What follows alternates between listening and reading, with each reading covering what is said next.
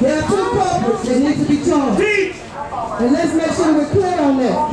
The sister said we're going to be swift. I'm going to be very respectful of time. Because it's not about talking, it's about action. Black power. Justice for Sandra Bland. Justice for Sandra Bland. I was told we did nothing, we had nothing, and we came from nothing.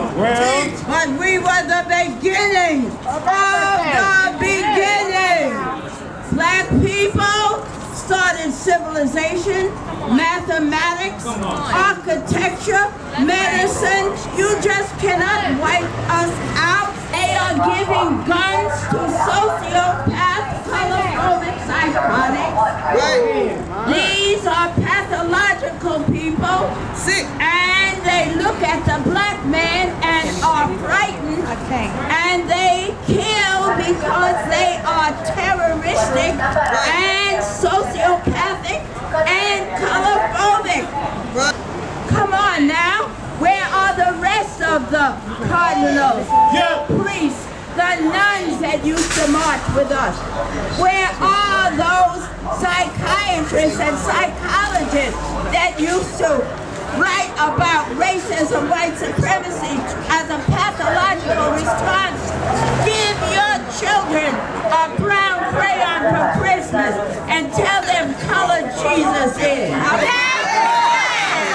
Why are we here today, Sheree? We're here to support the Sandra Bland family. Sandra Bland's mother and sisters have flown in from Chicago.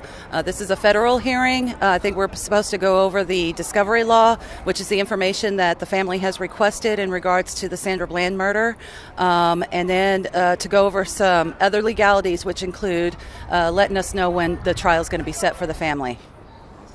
How can people support or keep up with the trial and what's going on? Well, for one, if you go to the hashtag Sandra Bland, through Facebook, through Twitter, we are being very active with keeping updates and what's going on with the family.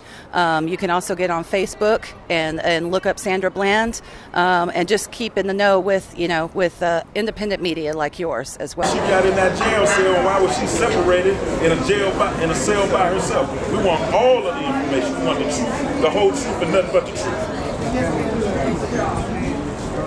Haven't spoken to them today, but we spoke to them this week. They've been on some of our local radio shows, talking to the people, explaining to them what it's been like to lose their loved one.